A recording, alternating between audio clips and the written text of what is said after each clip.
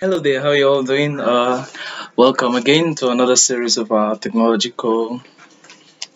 I don't even know the word to use again. Okay, so today I'm going to be showing you something really cool. It's how do we turn our laptop into a drawing pad? So you use a drawing pad basically to draw, as the name suggests. So you could draw ranging from whatever, from paintings down to animations to cartoons, whatever it is that you want to draw. But these things can be quite expensive. And then, so you need to be creative and look for ways of actually getting what you want with the little resources that you have available. Yeah, and then so how do we turn our laptop into a drawing pad? It might not be as efficient as a drawing pad, but it can be close to that and do the work that we want it to do for us.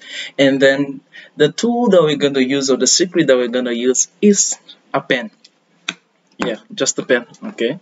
So what is special about this pen is that you could get this pen in the store, but some sell it for 10, some for $25. So any store you go to. So what's unique about the pen is this portion of it here. You see, so that makes it what sensitive. Amen. That's what actually allows you to put your hand on the pen, and then the charges from your hand flows into the pen, and then you are able to put it on the touchpad, and then it works just as if you are putting your finger. So when you put your finger on the touchpad, it is sensitive enough to detect that, okay, this is a finger, or this is a hand, this is something that charges are flowing through. Okay, so let me move the mouse according to how the finger moves it. So the same thing that this does for you. So it's acting like a pen for you, it's acting like your finger, but now in a pen version. So you could actually do some drawings on it. So you see, it even works with, even I don't know if you've seen this, it even works with the phone. So you go do the same thing. So the same thing I'm doing with my hand, in that I'm moving my hand, is the same thing that I'm also doing with the phone. So you see, so it works perfectly well. So you could use this and then try to do some cool drawings here. So if you know it's difficult for you to afford the canvas that you can use to draw, afford the painting materials, you could switch into this. Just have a pen, have a laptop that has a touchpad. Obviously most laptops have a touchpad, and then you just start drawing. And then the software that we'll be using is just GIMP. You could use Krita, it's a painting specially made for painting, and also some bit of animation here, but it's more for painting. And then it does some drawing, but I prefer GIMP. It works smoothly with the pen. You know, the pen is not actually meant for that, but it works well with it. And you could even use the Microsoft Paint to do some cool drawings, but you know, as you progress, you need something more advanced. So GIMP is a free version of Photoshop. So if you know you can buy the Photoshop, or you can afford it, you can switch to GIMP. It does exactly what Photoshop can do, basically. Okay, and so let's hop into it, and I'll show you some of the cool stuffs that we can do with it. Bear in mind, I'm still a learner, so I'm still working on painting and drawing. So in using this, because it's not that the same as actually drawing with a pencil or with a pen or something like that. But we go into it. Okay, hi guys. Let me just take you quickly through how I use the pen. So this is just the pen. So you just have to put it over the touchpad and then just start drawing. Oh, sorry, I was painting. You take it to the. Let me select the pen, the brush too, and then you just start drawing whatever you want to draw. You see? Okay. So you can use your hand to move over the cursor. So if you don't want to click on the drawing, or you can even use this to move the cursor too. And then if there's somewhere you want to draw, you just start the drawing, whatever it is. So that's just how I use it.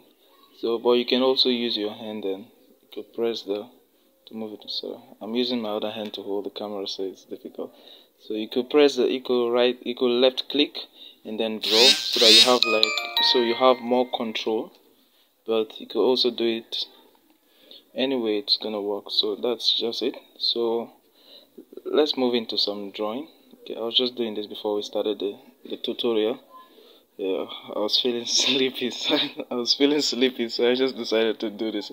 I don't want to sleep yet. So let's move into the tutorial. Thank you. Hello there, how are you doing? Uh, Today we're gonna do something really cool. That is back to the tutorial. We're gonna do some drawings, and if you watch the previous section of the video, I showed you how to use the pen, and this was just some of the things I was doing quickly today. And I'm not a perfect painter, but the what I'm trying to portray out here is just that um, you can use the laptop to do painting as if you were doing the painting real life on a canvas. So that's it. So, and you practically just, you don't even need to get a canvas, you don't even need to buy paint, you don't need to buy the oil and all of those things. You just need a single pen, and it costs like $25 and your laptop, and then you can start doing your drawing. And I'm using GIMP. Where is it? Yeah, where's the icon? Okay, so this is the icon. This is what I'm using to do. Oh, sorry. This is what I'm using to do the drawings. So GIMP, it works much smoother with the laptop. And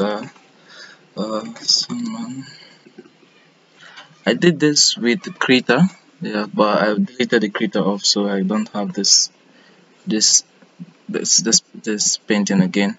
So what we can do is just create something new. Create a new file. Just Control N.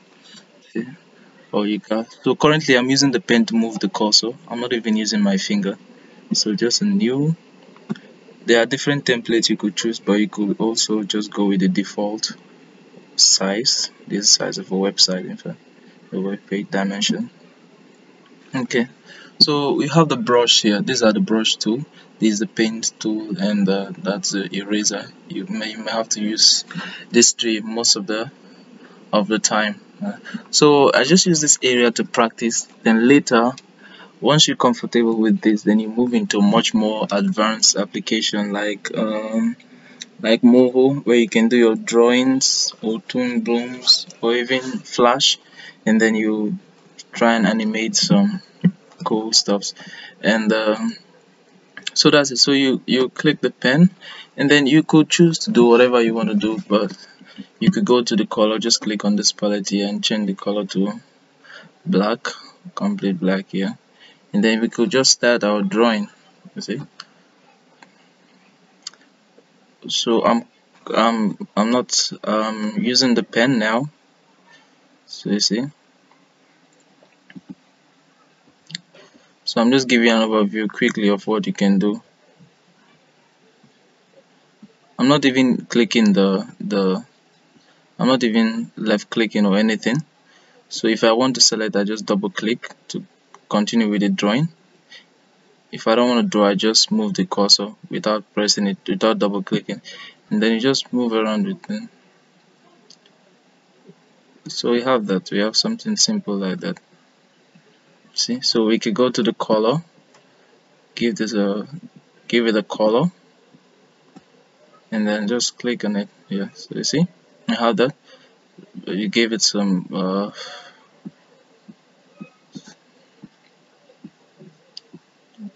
so I don't know if there are people with yellow here. So there we go, there we have it. So this is just a quick drawing. Okay, so we have that there. So we still have the previous color here, just like that one, and then paste that out there. Go back to the drawing pane, select the black color, and then okay.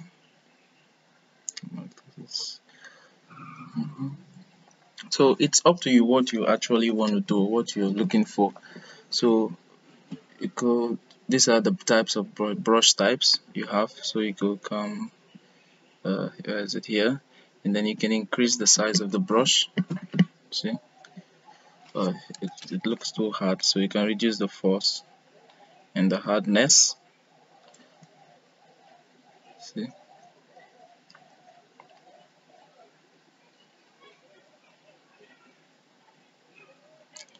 so if you want to draw something, maybe the portray something out. I don't even know what I'm doing now, but we'll see how things turn out. And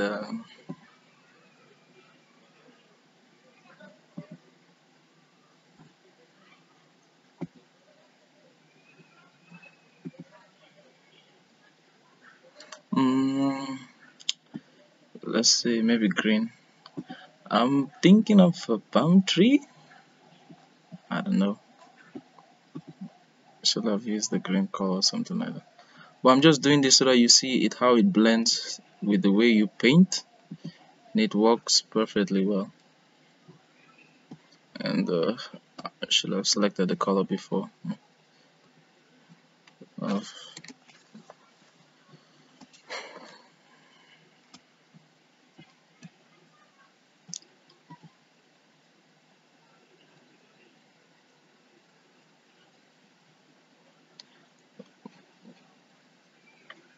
mhm. Okay. Uh, leave a comment down what you think this is, because I don't even know what I'm drawing.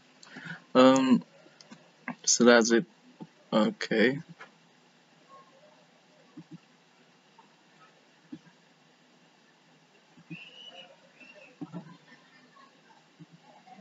Let's increase the hardness.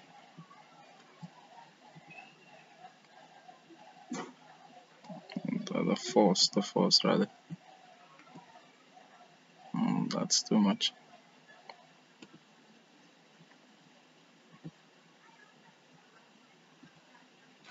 So this gives a little bit of blurriness to it. So you could apply this perhaps when you're drawing something at night, and then gives it this kind of mood that makes it so. It depends on your imagination, and then you could go with something really cool. Okay. So we can see the errors, those parts that need to be cleared off. Just quickly, so to give you an overview of what you do. So as you go on, you can choose to. Okay, so it's left to you to decide how you explore, and then what you want, what you're trying to paint out to the people, or what you're trying to illustrate to the message you are giving out to people, and then uh, it depends on you. Okay, so you could have an individual that's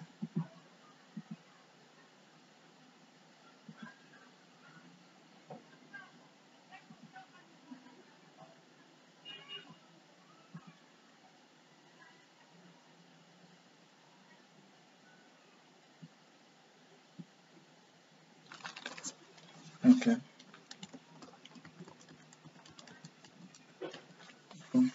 So it will depend on the message you're trying to portray out. What exactly are you trying to say, or what exactly are you trying to portray out with the drawing you just made? And so I'm gonna leave you here, and then you can go on and explore that. So you just need to get a pen, and then you can do the drawing. Um, let's see.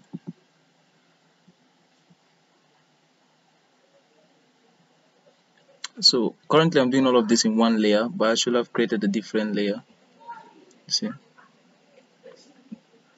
so that our work doesn't interfere with the others. So you could have different layers, so it makes the work much more interesting.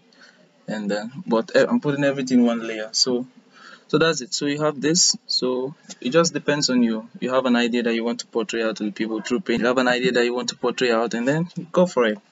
So in subsequent tutorials, we'll be doing some animation with this. So we draw some figures and animate them. Okay. So watch out for our next tutorial. Next tutorial we'll continue with our prototyping of the Google Chrome using Adobe XD. So don't forget to subscribe and share the video. Subscribe rather and share the video with your fellow friends. And you can check us on Facebook too. That's Blessing John Aseweje. So till we meet again some other time.